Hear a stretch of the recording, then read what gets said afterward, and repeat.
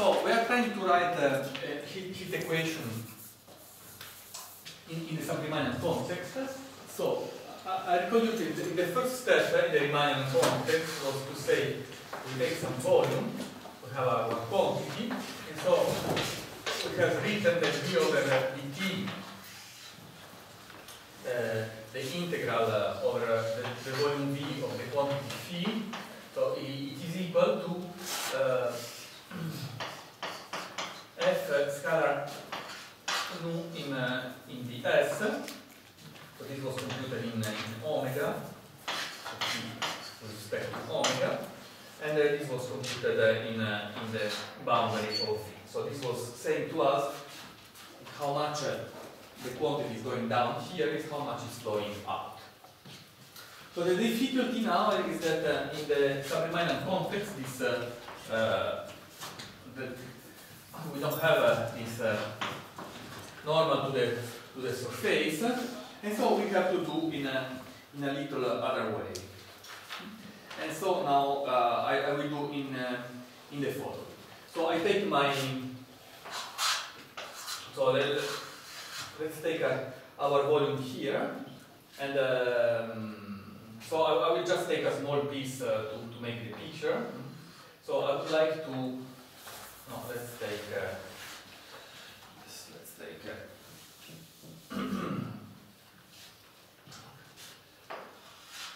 so let's take omega, and let's assume that this is an hypersurface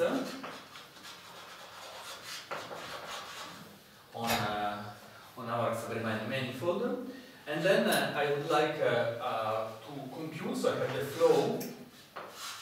I have a vector field f, and then in this I would like to compute how much volume is flowing with f out of omega, without having the norm. And we have this very nice formula that says the following, that v over dt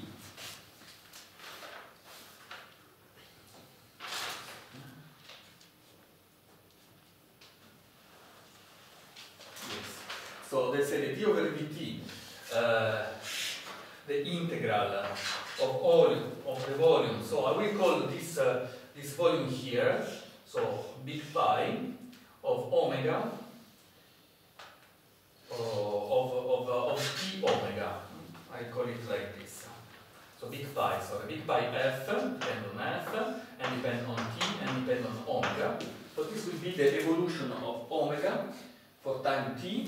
So the volume indeed, along the vector field f, and you have this nice formula that the derivative in t equal to 0 of this volume, so integrating the volume on this pi f of t capital omega, so the derivative of this volume here with respect to time in t equal to 0, and so this is equal to the integral over omega over ef omega. Now I would like to prove this formula. That is almost trivial, but there is let's try to understand why it is like this. So to see this formula, we have to recall what is an integral of volume. So now I make the proof of this formula. I want to compute what is so how to compute the integral of a volume. So you have you want to compute the volume of a set V inside some n-dimensional manifold. So the volume of this is this that I would like to write. So how to compute in practice this object?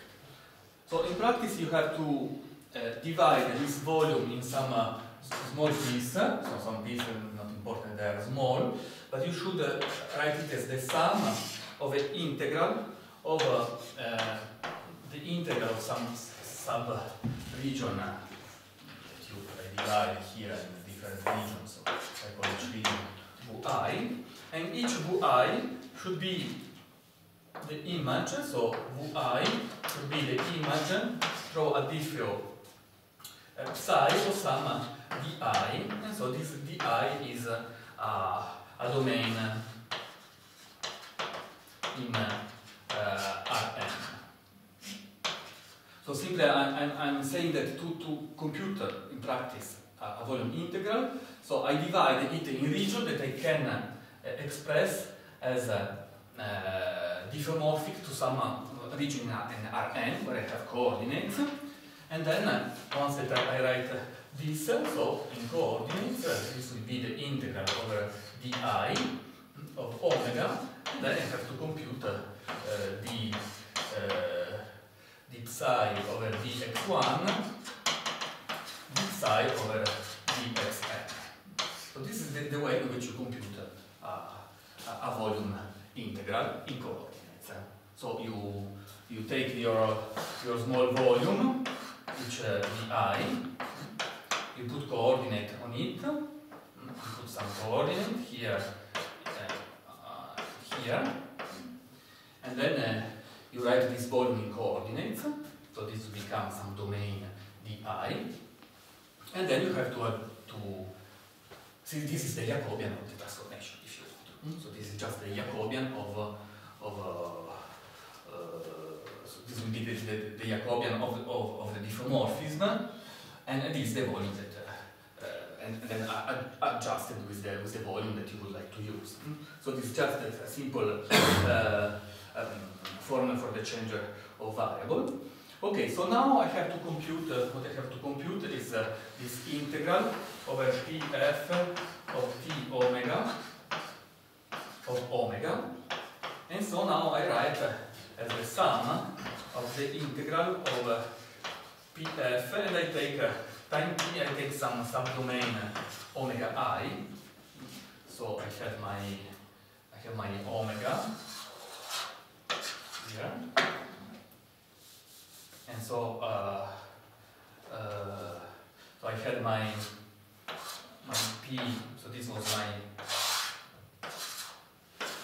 p f t omega, so my p f t omega. So I take a piece of this that I'm sure that I can write as image of some domain in Rn. So this will be omega I. So then I will cover omega with things like this, and then we put coordinates. So the nice coordinates are, of course, here we use this direction. We use as coordinates the time, because we are making evolution with the time, and then we fix on the base some coordinates. Let's say x1, x2, x, and minus 1. So this will be coordinates on each of these. So the omega I is here kind of base. And what is my psi? So my diffeomorphism. So my diffeomorphism psi that is sending the domain in Rn in this region here. So this is simply, so I have take the flow. So this is the flow in time t of the vector field f applied to phi of x, and phi is the map at the coordinate down. So it's the map that sends x1, xn minus 1 to phi of x1, xn minus 1 that will belong to this omega I. So these small phi are the coordinates, so the map that took the coordinates on omega I give you the point. And this phi, this big phi, is the evolution with the time. Okay, so now we are almost done, because now we have just to compute this.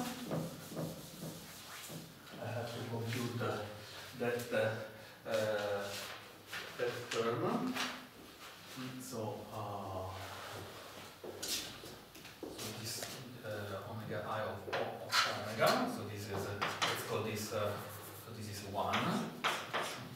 And so 1 now will be equal.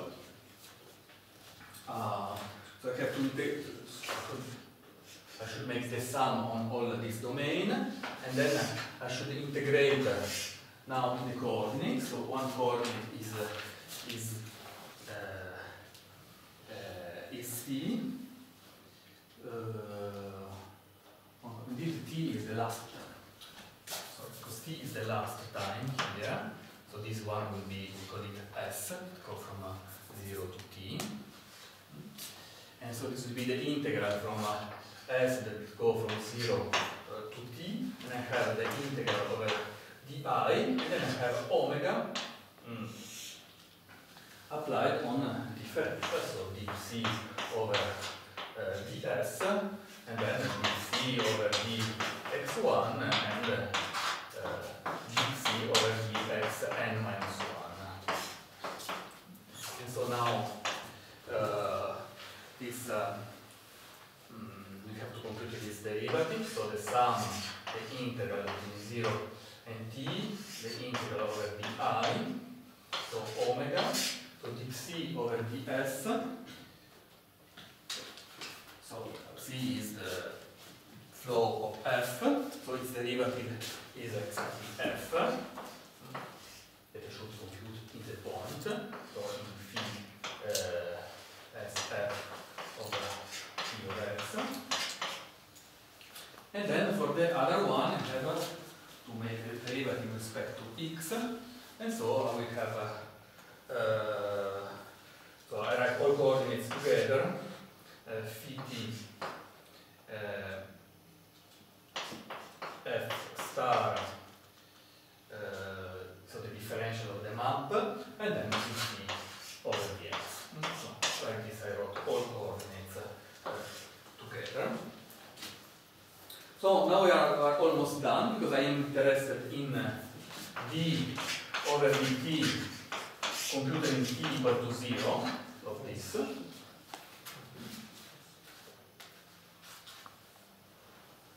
Is it clear? Or?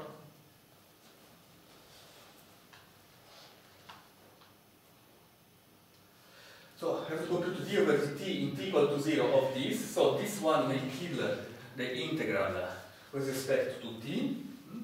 And so if I compute d over dt of 1, so this one will disappear, everything should be computed in t equal to 0, and so I get the sum over the integral over di of omega so now in t equal to 0, so of when so in s equal to 0, and so this is f of phi of x at equal to 0. Phi is the flow, so is the identity, so this becomes also the identity, and so we get here the f over the x. So now we sum again on all domains, so we come back to the old coordinates, and this is the integral of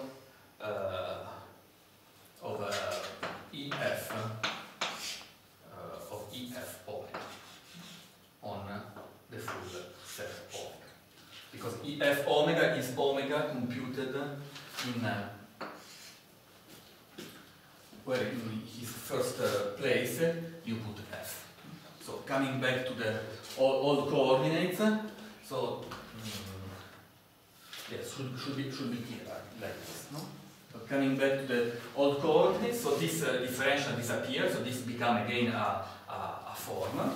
So you can write this as integral over omega, so you get omega computed in f, and then dot. So this is n minus 1 form. And so we get this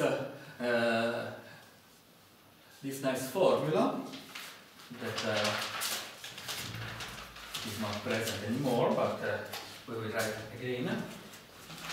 I took the time to prove this formula because this is, even if it is completely trivial for people doing differential geometry as job, it's also easy to find on books.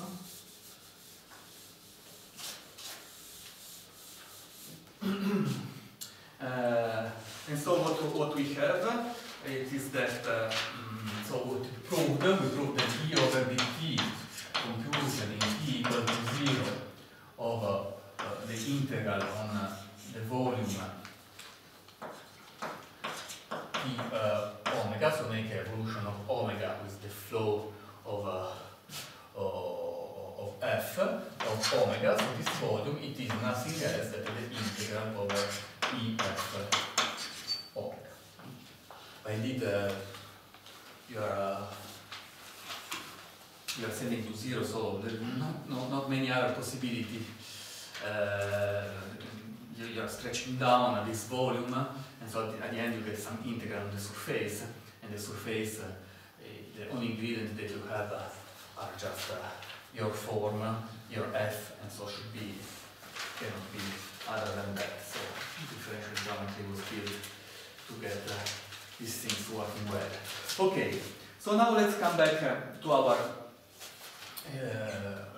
heat equation. So now we know how to express the volume that is flowing out this manifold. Okay, so we have let's write things again once more. This is my volume V. So now we make all what we said. So minus d over dt computed in t equal to 0. So now I put the time t equal to 0, then we come back to any time of the integral over the volume V of t times omega. So how much is going down on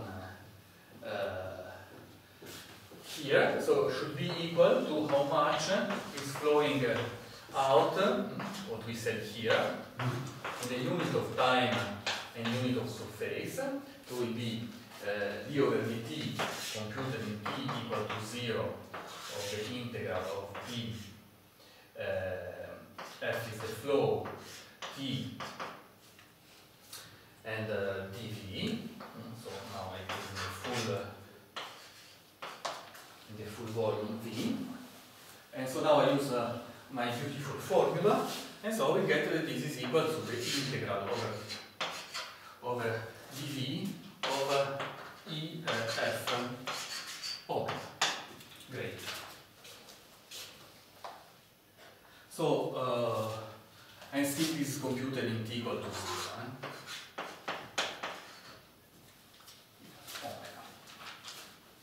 Because f depends on time.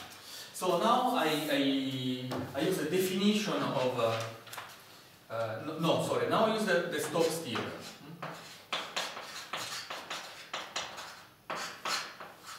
So the Stokes theorem says that the integral of so you have a volume, so you compute the integral of a n-1 form of this volume is the same as computing in the full volume the differential of this form.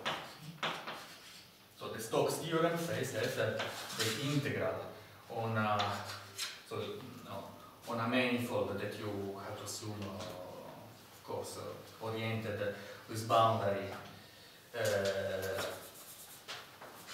So the boundary of a manifold M of a n-1 form. So this by definition, so by Stokes theorem, this is the integral over M over dt. And this is what I wrote here. So great. So now I use the definition of divergence. And so you understand now, because I took some time to recall the divergence, because this was precisely the divergence of f, so the divergence of f times omega, and so we get the integral over the volume v, so the divergence of f And so now we are done, because I will postulate that f it is minus the gradient of my function c, so this will be the sub-Riemannian gradient now. I have the right Euler flowing along the distribution. So I should recall that now this is still called omega, but omega is now any volume 4. Okay?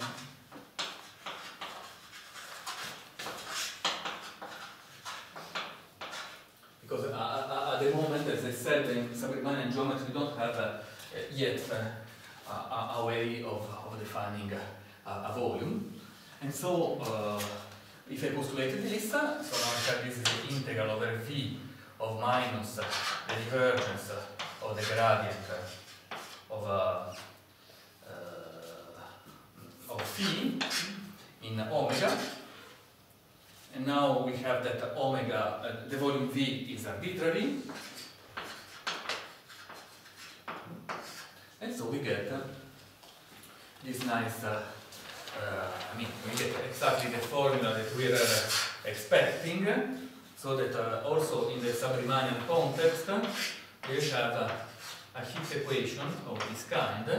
So the Laplacian of phi, so this will be the sub-Riemannian Laplacian.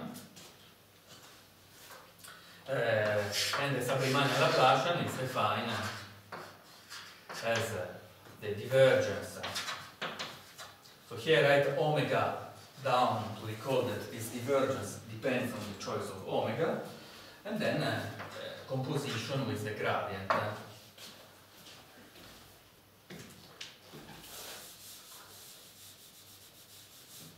So the divergence of omega, and then composition with the gradient that is sub-Riemannian. And this is our heat equation in the sub-Riemannian context that now we need to study.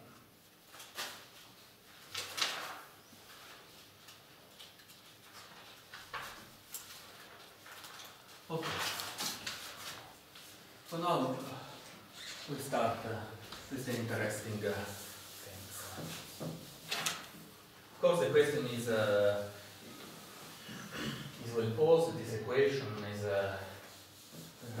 existence, uniqueness of solutions, and so on, and that's not completely obvious. Okay, so that's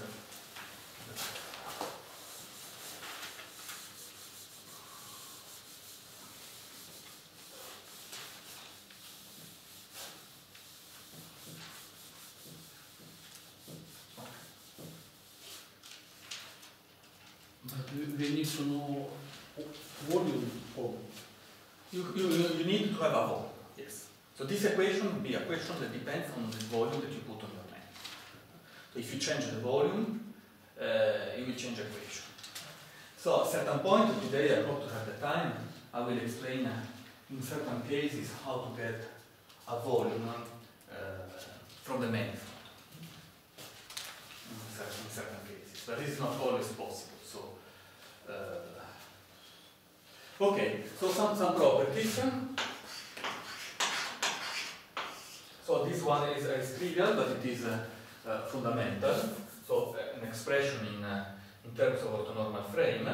So delta sub-Riemannian of phi is equal. So this will prove that this is crucial. So the sum from 1 to n of fi square plus the divergence of fi, the divergence with respect to omega of fi, fi applied to phi. We have this nice formula. So I have my orthonormal frame f1 fm. I'm thinking to have a. You can think this in any case, it's correct in any case. If you think to this locally with a true orthonormal frame, if you want to think this globally, with just a generating frame with vector field that maybe are parallel. So the expression is the same. So this is okay for true orthonormal frame.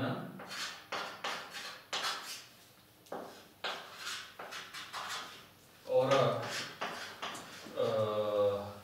generating, so this will be locally, or for generating frame, and this will be global. So let's prove this formula. It is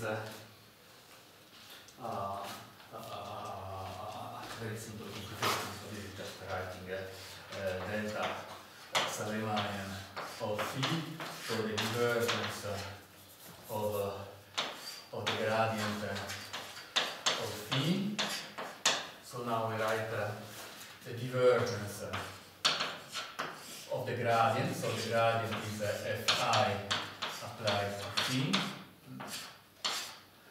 times fi. So here, of course, what does it mean fi squared? So this is, I'm thinking to vector field as operator on function.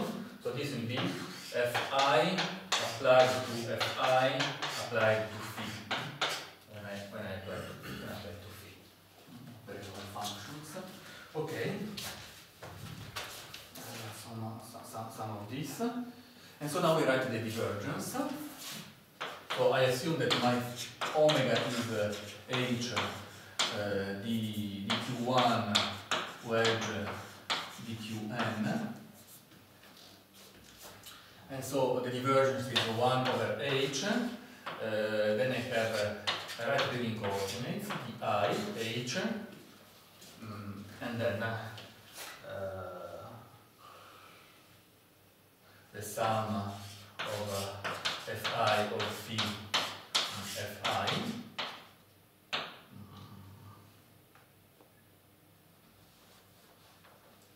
Yes, fi. Okay. And so now I have two terms. So this will be 1 over h, and then I make the derivative of this alone.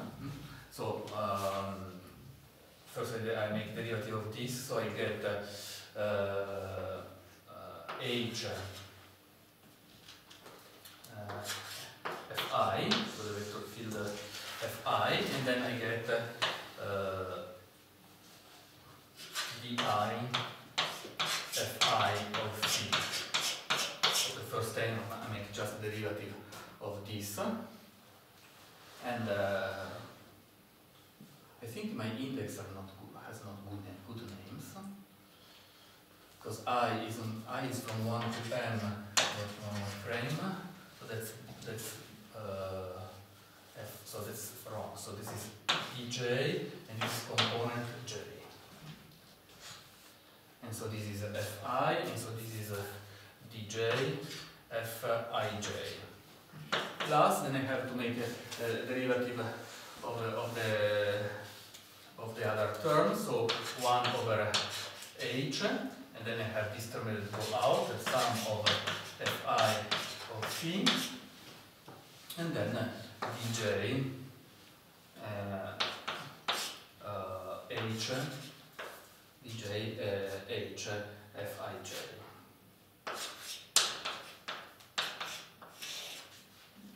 And so now it's done because this go out with this, and then we get that this term, it is precisely fi applied twice on the function. So this will be the sum from 1 to n. So over fi applied of fi square applied over phi, and here we build again the divergence. So this is exactly that term, because this is the divergence, so this is the divergence plus the divergence of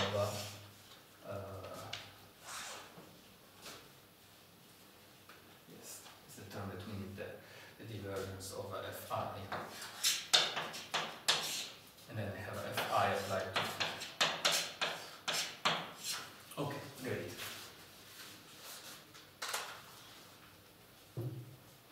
Yes. So that formula is okay. So this formula is very useful because you see appearing omega explicitly, and so you see that the choice of the volume. So this is fundamental fact.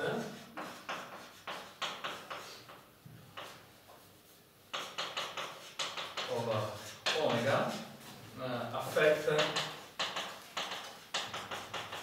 only first order term.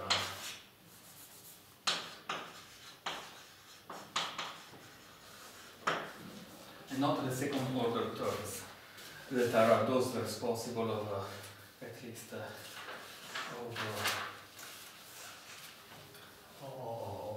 the heat kernel asymptotics. Okay.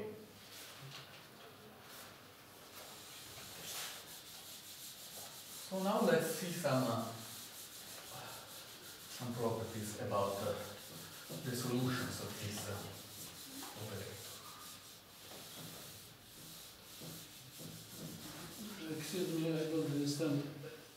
Effects only what? The first order terms. Because this is first order term. This is second order term. So omega appear only here.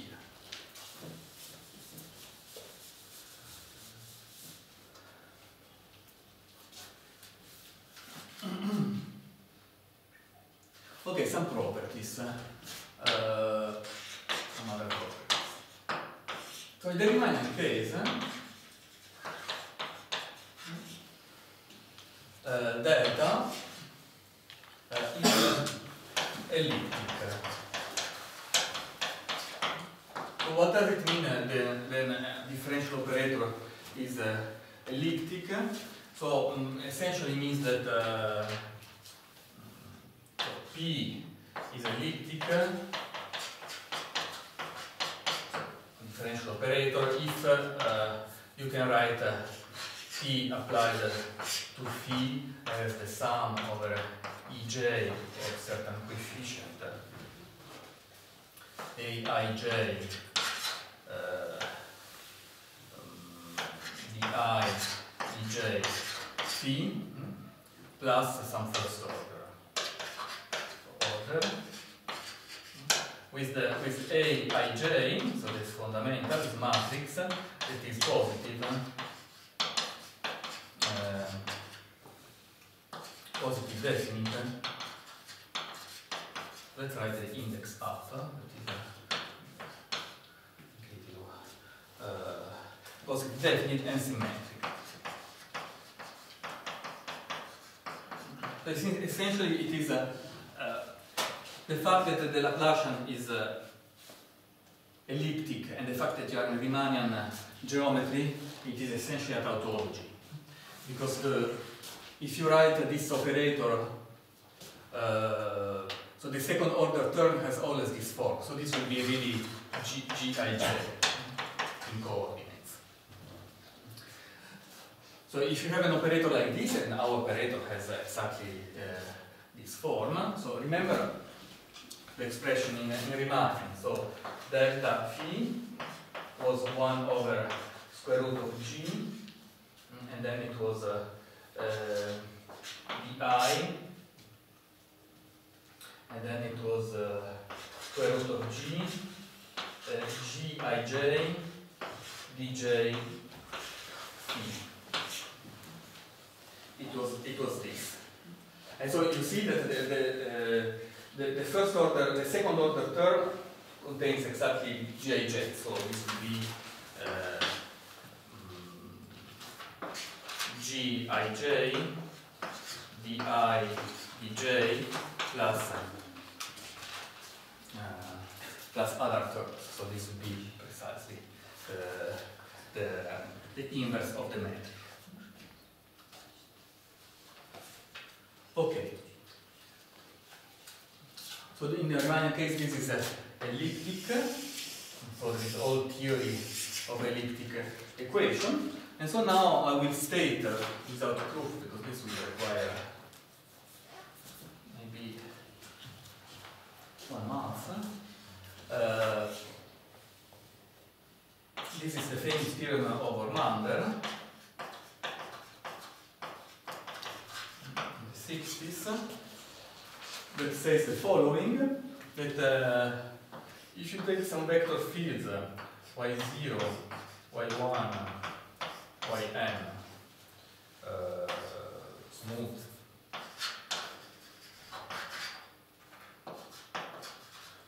vector fields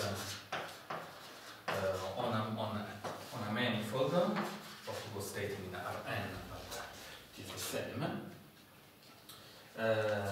And these are Lie bracket generated. Then the operator L, that is equal to y0 plus y1 square plus yn square. So y0 is applied just once, and the other one are applied twice. So this is hyperelliptic.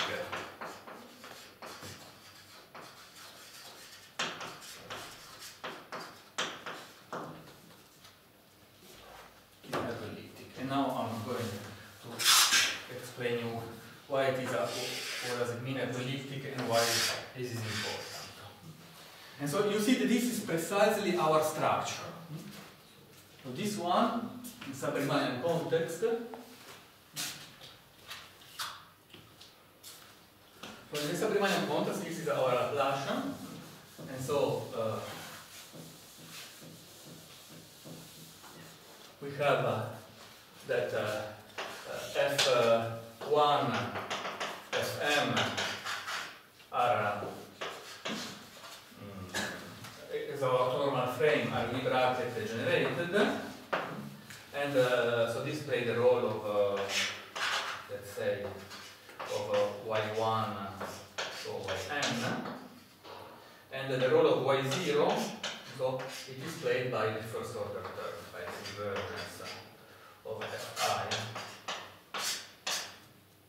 times fi, sum over I. So this is exactly our context. So our set of vector field is Lie bracket generated.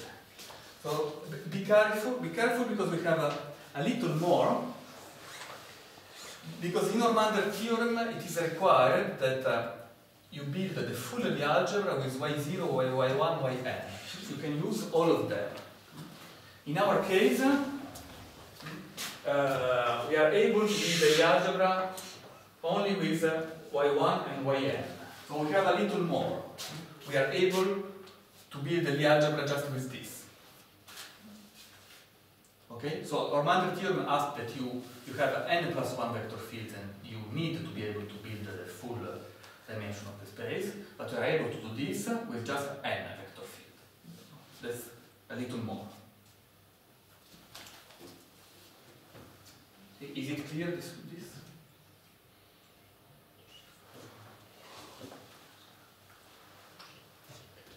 Because F0 is a vector field that is built by the other one in our case. It's just that this first order term that depends on the volume. So, and we know that we are Lie bracket generated with F1 and Fn. Of course, if you are Lie bracket generated with y1 and yn, you are also including y0. You get the full dimension more easy.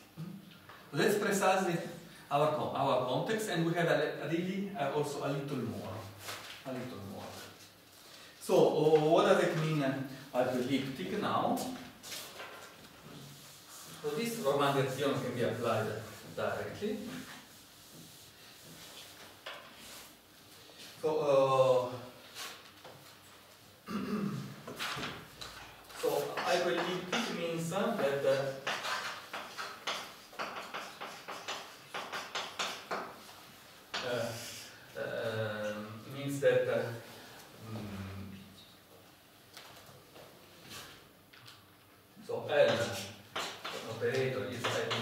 if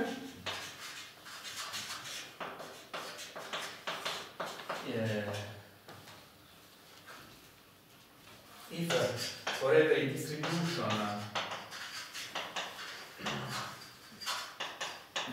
here in sense of analysis, so generalized function, define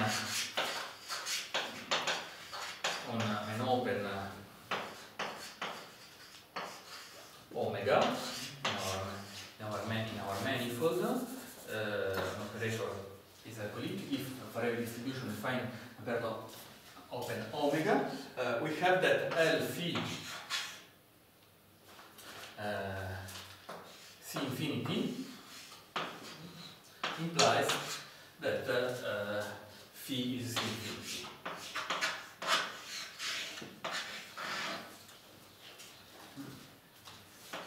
Apolytic means that if you apply this operator on something that you don't know which regularity it has, and you get as a result a C infinity function, then you can conclude that your function is C infinity. So at the moment it's not clear why it is useful, this. I will conclude later on that thanks to this property, the solution of my heat equation are always smooth, thanks to this property. But now it is not yet not clear. So I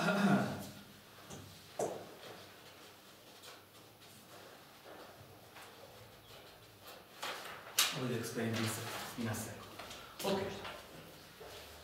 So now let's just see some example of apolytic operators. So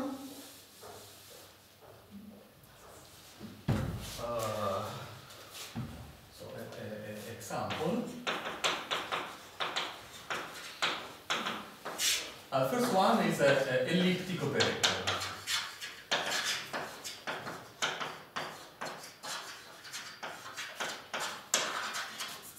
So elliptic operators are apolytic.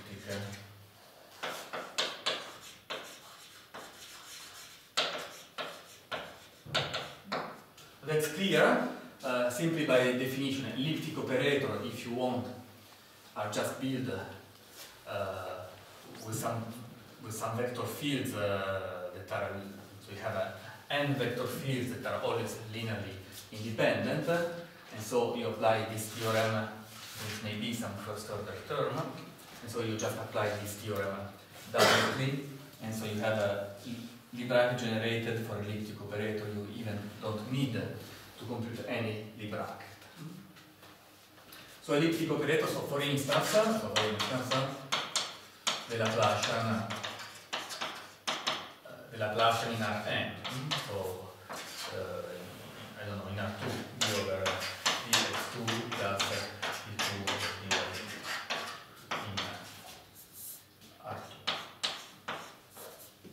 So if you want, you can think this as dx square plus dy square. So the two vector fields are dx and dy. So dx and dy, you have even no drift here, no y0, you have just two vector fields in dimension 2 are linearly dependent, so this is apolytic. Okay. Second, so the heat operator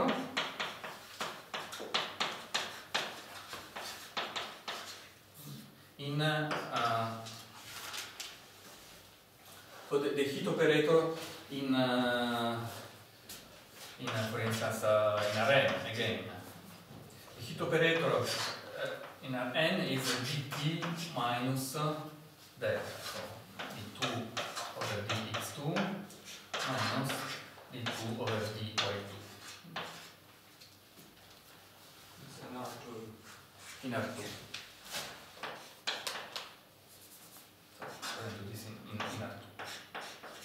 In Rn, as they say.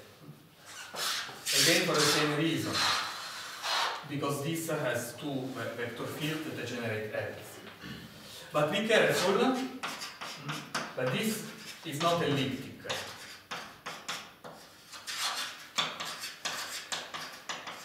So sorry, this is, no. This is the heat operator in Rn plus 1. So this is in R2 cross R. So I write like this. So this is time and this is x. So the heat operator is really hypoelliptic in a 1 plus 1 dimension, also considering t. But this operator is not elliptic in R2 times R. If you compute, if you write this as some second order term, so your matrix 3 by 3 has 1, 0 eigenvalue. You have 1 and 1. So this is the matrix that we called before Aij. Because T is not square, so this is not elliptic operator. But anyway, it is hypoelliptic. So I just want to tell you a couple of other things to make a brief break. So how to use this hypoellipticity property? So for the heat. So look to the following. So if I can guarantee that a solution of so a heat equation, so dt minus delta sub-Riemannian T equal to 0 exists in distributional sense,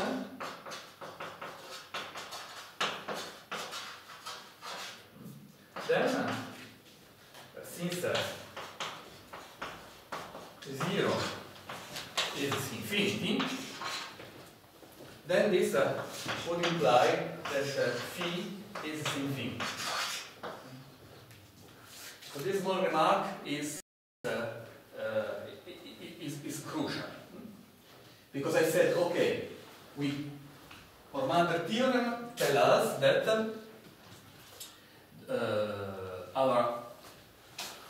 our sub-Riemannian Laplacian is hypoelliptic, but it tells also that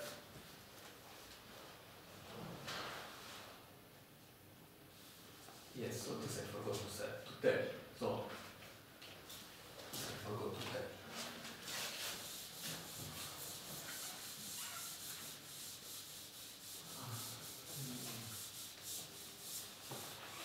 So indeed, so we know that the sub-Riemannian Laplacian is hypoelliptic, but also dt minus delta is hypoelliptic. So this is hypoelliptic because it is y. It is so as I said before. So y0 is this divergence of fi, and y1 is f1, and so on. But also this is hypoelliptic. So y0 will be dt minus this term, divergence of fi, and y1 will be equal to f1 or 2, and so on. So not only the sub-Riemannian Laplacian is hypoelliptic, but also the heat operator is hypoelliptic. And this time I use also the fact that the direction t is generated by y0, by t. So this I forgot to say. That's crucial. So we have our Mander theorem that says, so if this in the algebra is full dimension, then our operator is hypoelliptic. You can apply both to the sub-Riemannian Laplacian and to the heat operator. The sub-Riemannian Laplacian, it is true because you have that y1 and yn generate everything. And for the heat operator, you have that y1, yn generate everything in the space coordinates, and y0 is just first order, generated in the t coordinates because it is here. Now our problem to study solution of the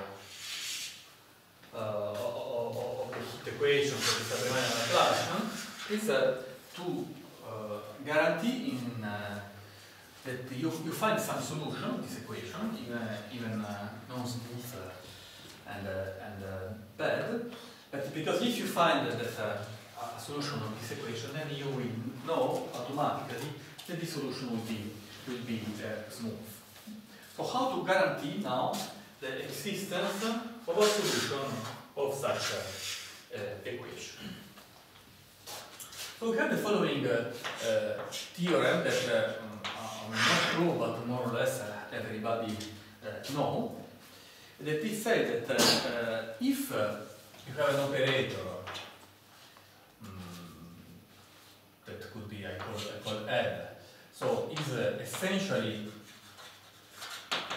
self-adjoint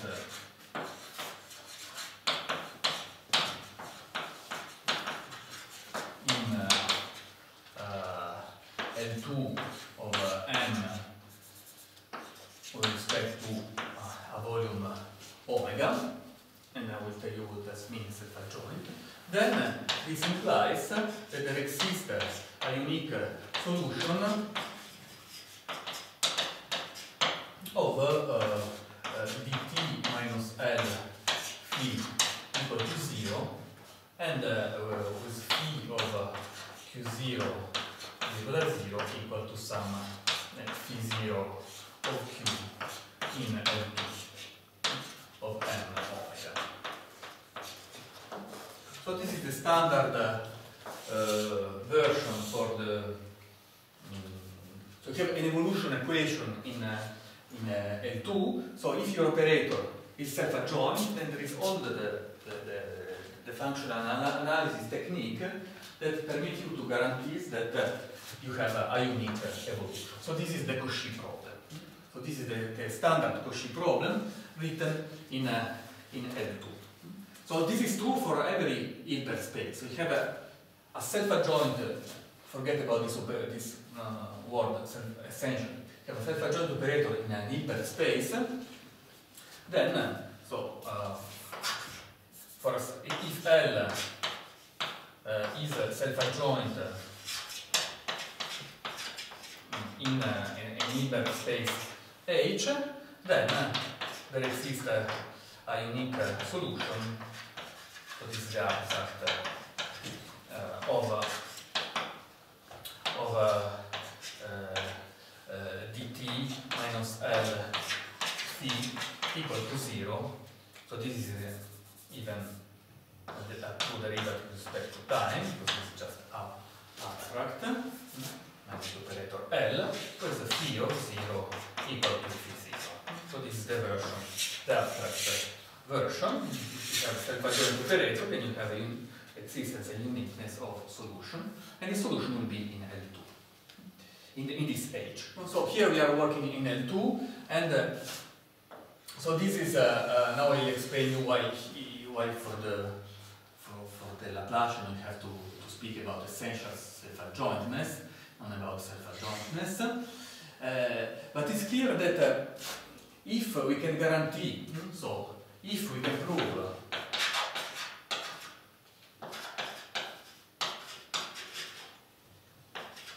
that our delta sub-Riemannian is essentially self-adjoint,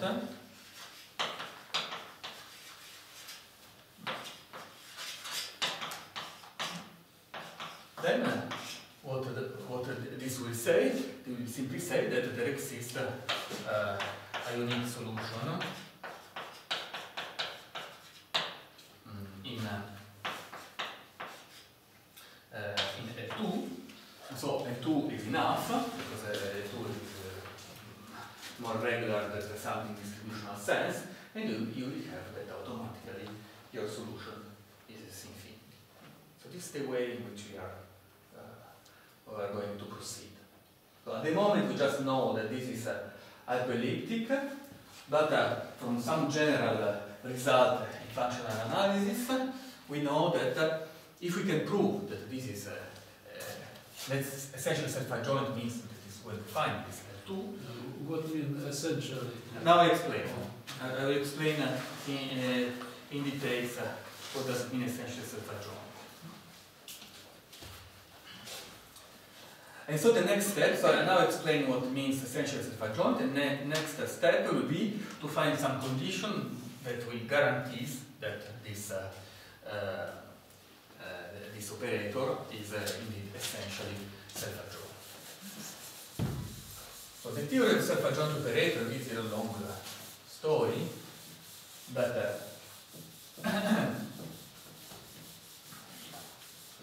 can be explained at least the idea.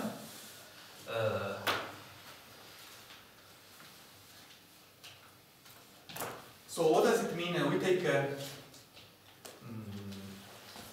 so let a linear operator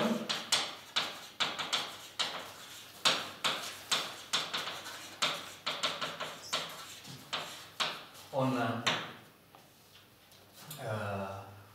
some Hilbert space H, just Hilbert.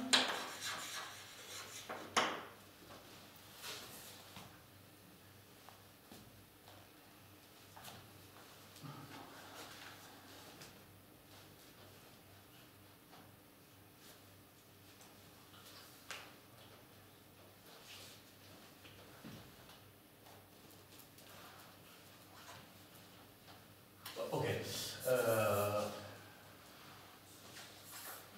Operator on H. Allora, this is essentially self-adjoint. Self-adjoint like this. So if you have two conditions, one, it is symmetric. So you have that x a y is equal to a x y product. So in other words, if a is equal to the adjoint, so it is symmetric, and if it is if a is defined.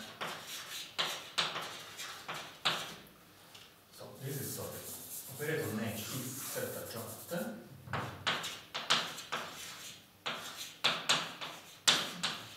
Is defined everywhere in H.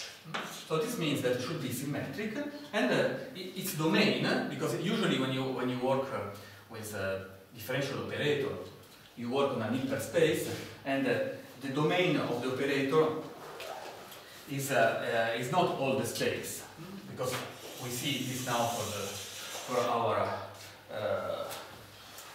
delta H. So delta H, now we consider delta H in L2. Of course, so I have to work in an Hilbert space, so we work on L2.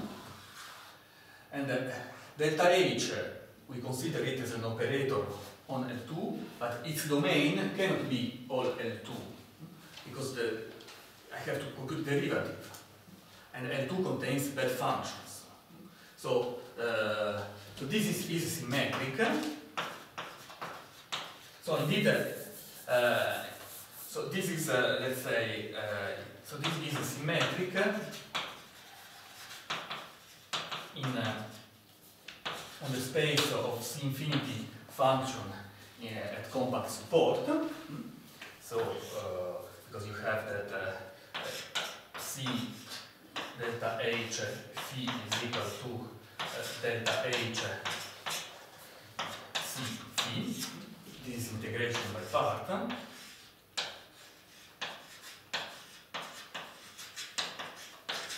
By integration by parts, you have no boundary terms because you have that you are working on functions that are at compact support.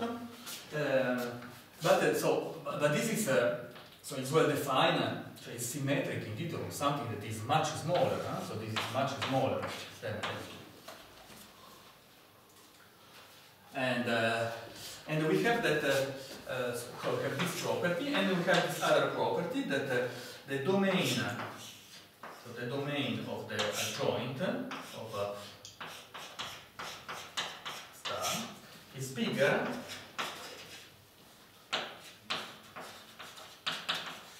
than the domain of the domain of the operator delta H.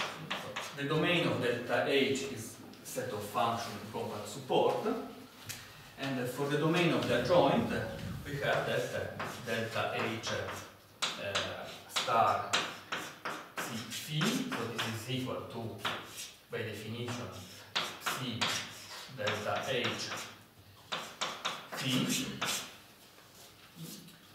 and so this is equal to the integral of C delta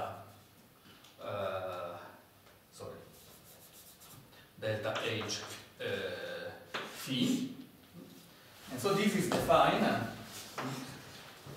So it's enough that delta H phi belongs to L2. So let's write it here.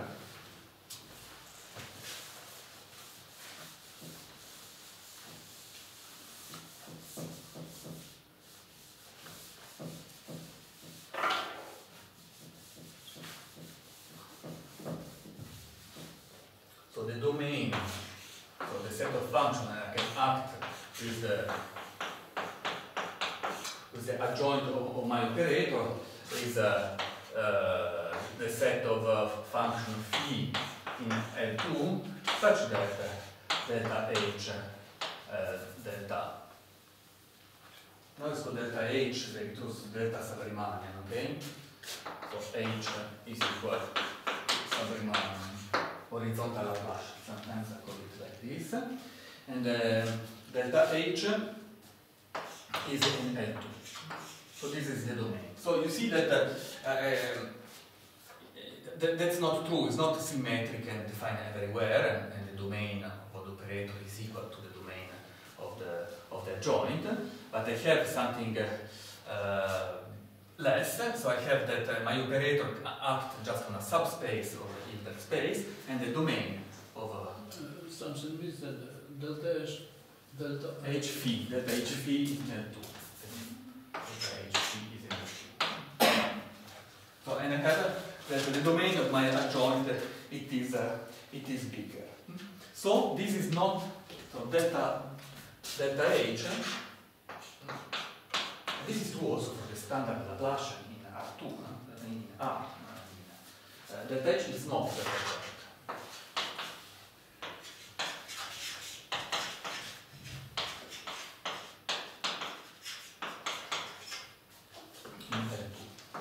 So one could think I can reduce the space where I'm working, but I have still to work in an Hilbert space, so I cannot consider, so infinity compact support is not Hilbert space, so I could not just reduce working there and saying that my operator is self-adjoint there. So we have to do something else. So now we say what is a self-adjoint extension. So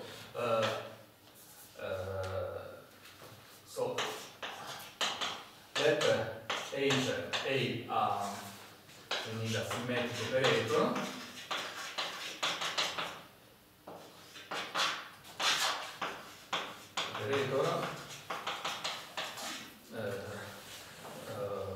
Define on some domain of A, it is some subspace of some Hilbert space H.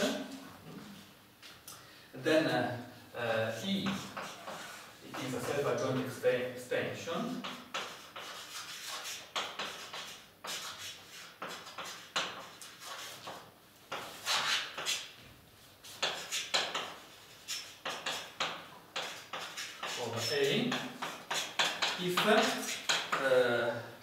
you have that the domain of A is included in the domain of E, so the domain of E is equal, so E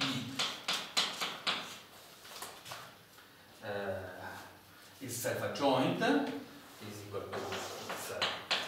And then you have that this is included in the domain of the adjoint of A. And then you need this condition, and the second condition it is that okay, the two operators coincide where they can coincide from the larger possible set applied to phi. And this for each phi inside the domain of E star is the largest place where they can coincide. So we say that an operator is a self-adjoint extension if it is an operator defined on a larger domain, and that such that it coincides where it can with the old operator in largest possible way, so on the domain of the adjoint, and then so this is self-adjoint, it's operator E, and its domain, of course, it is equal to the domain of the adjoint. So we say that an operator, so now I come to what does mean essentially self-adjoint.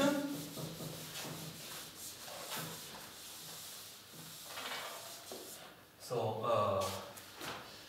A is essentially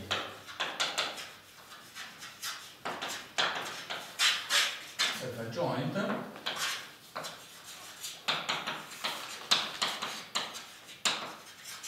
if it admits unique self-adjoint extension.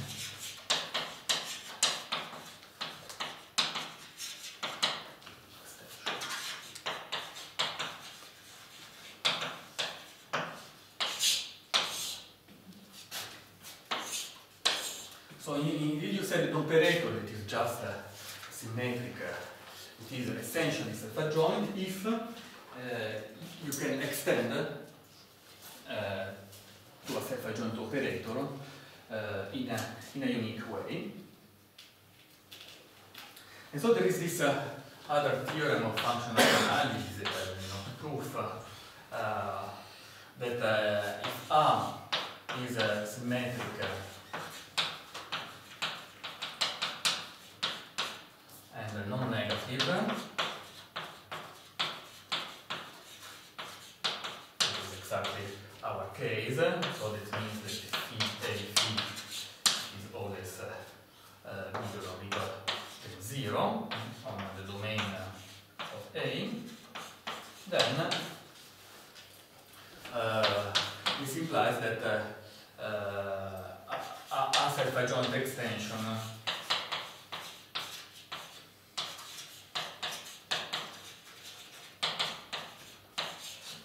exists.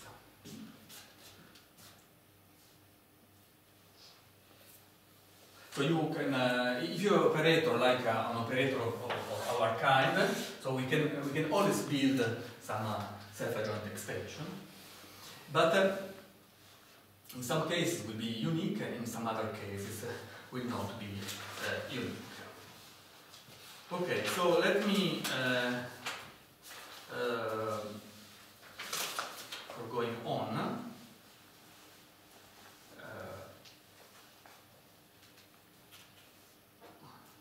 Okay, so the idea is more or less the following. So consider, for instance, just to make some example, you take R and you take the Laplacian on R. So the Laplacian on R, you can prove that it is in L2, so it's not self-adjoint, but is essentially self-adjoint. And indeed, you can write the solution of the heat equation in unique way. Take now the Laplacian on the half line. So this is delta on R. You take just the Laplacian on R plus.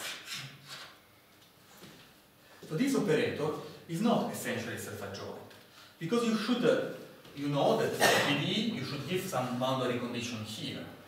So each boundary condition that you give corresponds to a different self-adjoint extension.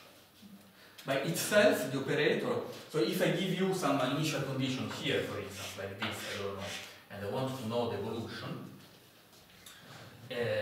I cannot, for the Laplacian on the half-line. You should tell me if here you would like Dirichlet boundary condition, or Neumann boundary condition, or something else. Otherwise, simply the evolution, you don't know what is it. And this is due precisely to all of that. The Laplacian on the half-line is not essentially self-adjoint, and so the evolution is not unique. So we absolutely need to work with self-adjoint extension. So I already said to you that if we can prove that our operator is essentially self-adjoint, then we will have a unique solution. So now what we know to now, that if delta H is essentially self-adjoint,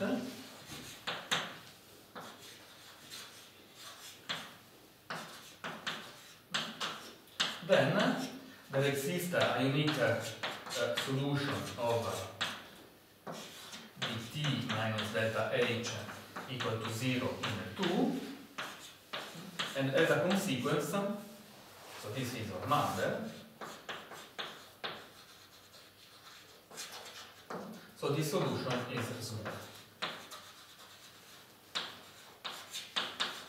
So the heat is smoothing everything, also in the sub-Riemannian context.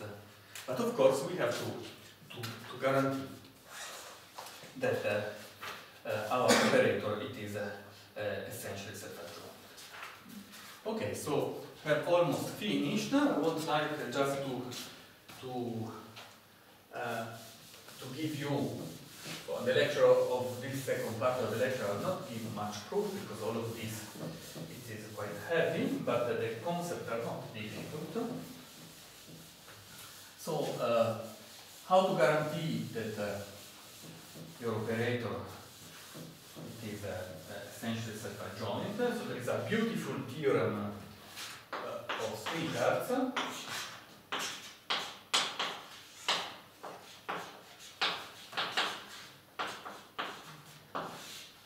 that says that if our sub-Riemannian manifold M F1 Fm is complete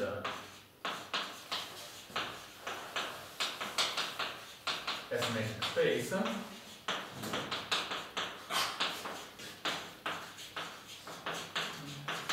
then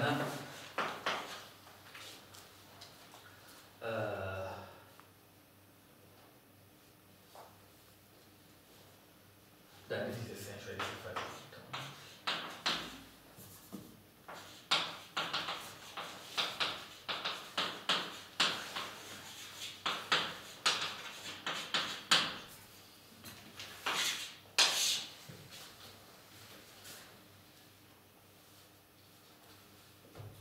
So indeed the theorem says that it is essentially self-adjoint and non-negative.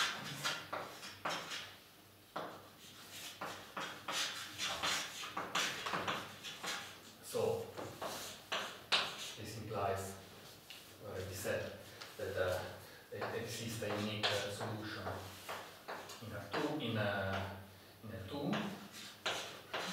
and our matter implies that this is simple. Is proof of this theorem hard or not very much? No, this is not very hard. It's not very hard. It's a functional analysis proof, but it's not very hard. This you can find. There were two proofs. First, it was proven in the Riemannian context. I don't know, beginning of the 80s, I think. And then he wrote also in the sub-Riemannian context. First, he wrote the proof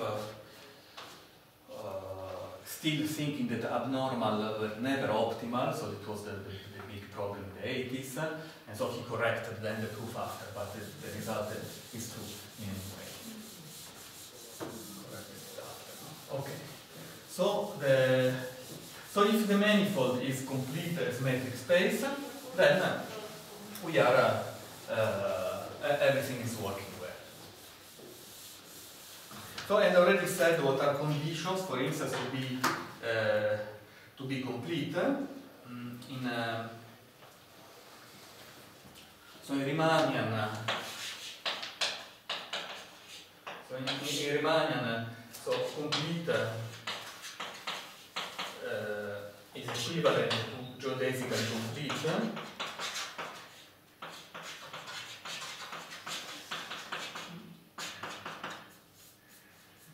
So this is of Rinov.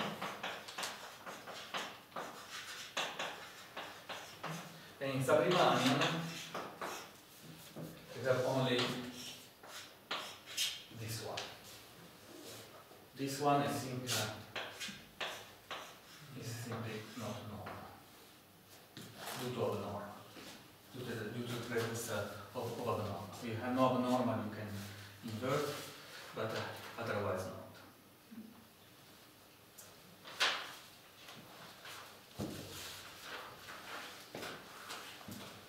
Okay, so I would like to conclude with a very simple example that I ask you to follow as the last things of this hard day.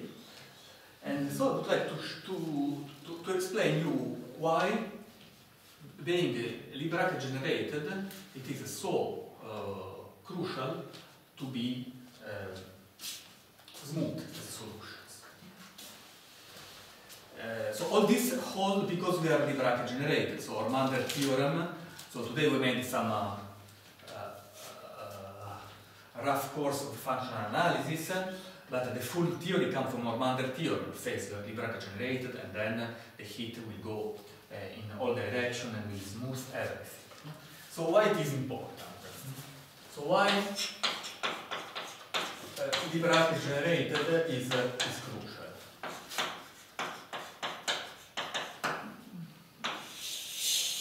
So it's not just a sufficient condition, but anyway, it is very important. So let's make an example. This is a very stupid example, and then we take even not Riemannian.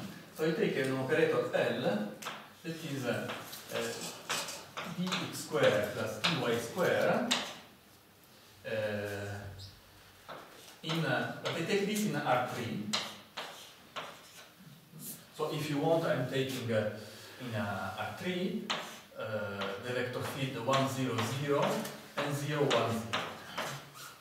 So I take something that is not Liberace generated, and I consider this operator dt minus L.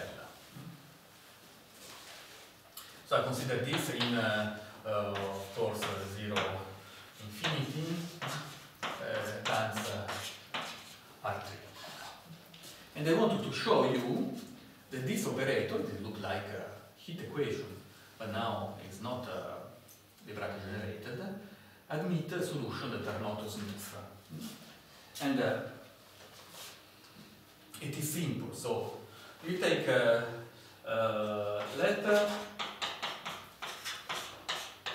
psi of t xy a solution of this equation dt minus L equal to 0, but in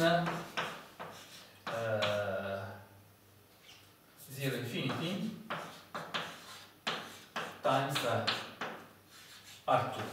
So I have this equation, so this equation here, I can consider both in R2 and in R3.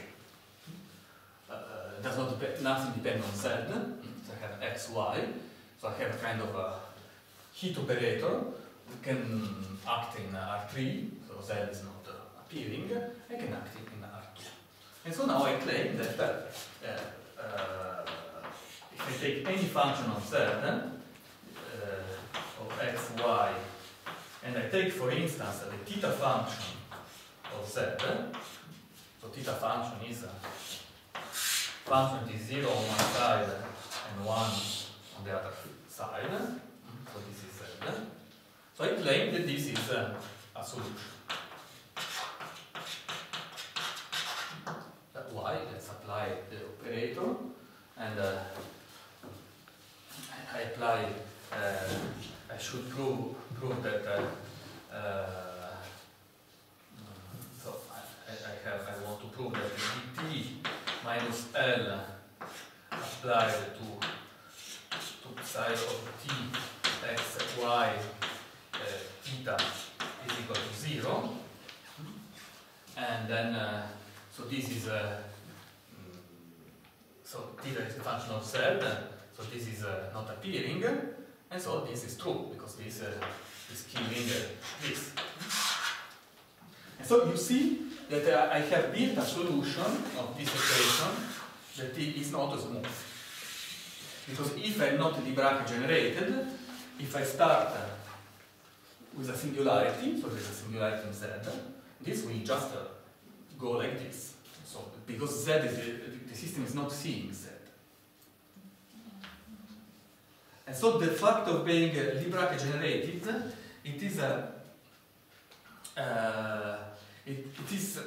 it avoids anything like that, because the fact that your distribution is mixing everything. So you have a trajectory going everywhere. They will bring their heat with them, and then it will smooth everything. If you are not Dirac generated, of course there are some intermediate situations in which you're not Dirac generated, but still you're mixing everything. In particular, the cases that are smooth but not analytic, but this is not now the problem. But in general, if you're not Dirac generated, so if your distribution generate a foliation, then on the foliation, different sheets of the foliation are not speaking one on each other, and then you can start with a initial condition that is not smooth, and you will never be smooth. And so I thank you very much for your attention, and we will see on Tuesday. Yes. And so on